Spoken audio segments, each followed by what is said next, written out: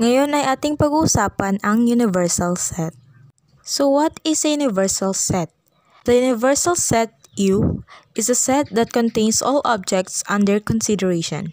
Upang mas lalo nating maintindihan, narito ang mga halimbawa ng universal set. First, set U contains the set of whole numbers. Gaya ng ating definition kanina, universal set contains all objects under consideration. So in this case, set of whole numbers, ibig sabihin lahat ng whole numbers. So ang magiging set U natin, that will become U is equal to 1, 2, 3, 4, 5, 6, 7, 8, 9, 10, and so on.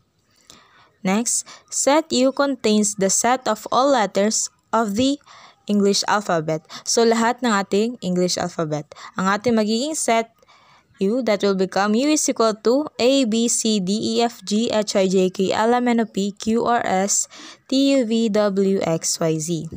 Last example. Set U contains the set of days of the week. Ano-ano nga ba ang days of the week natin? Salin natin yung lahat. So, ang ating set U magiging U is equal to Sunday, Monday, Tuesday, Wednesday, Thursday, Friday.